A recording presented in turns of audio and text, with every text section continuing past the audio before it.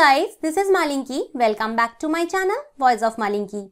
Today we will talk about mitochondrial theory of aging. And if you are new in my channel, please subscribe my channel. And if you like my video, please do like, comment and share my video.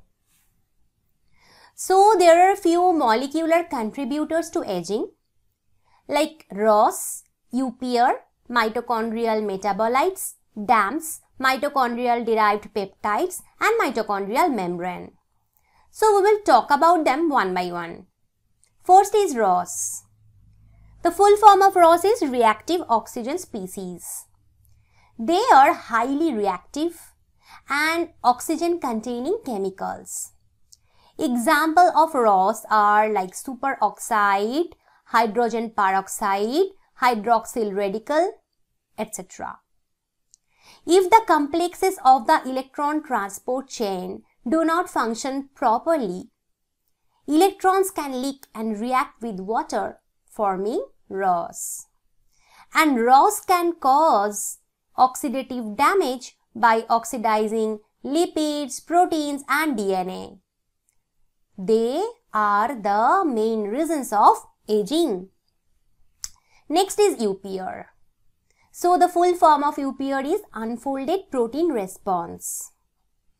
There are some mitochondrial proteins which are misfolded or unfolded. And this reduces the function of those proteins. At that time, the mitochondrial unfolded protein response or UPR is turned on.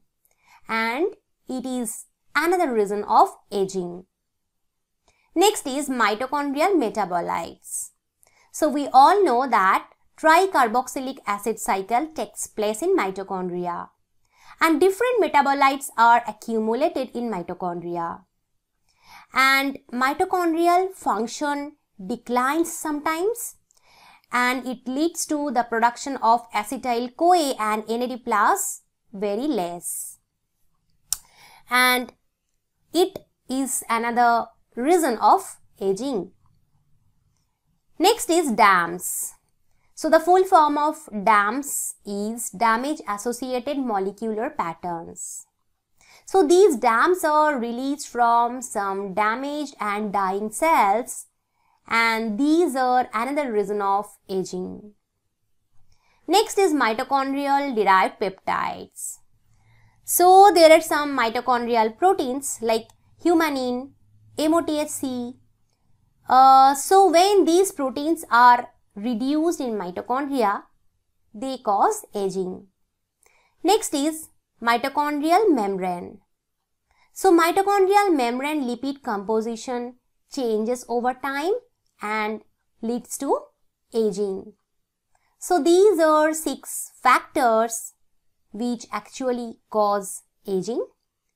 This is all about today's lecture. I hope you liked the lecture. Thank you for watching my video.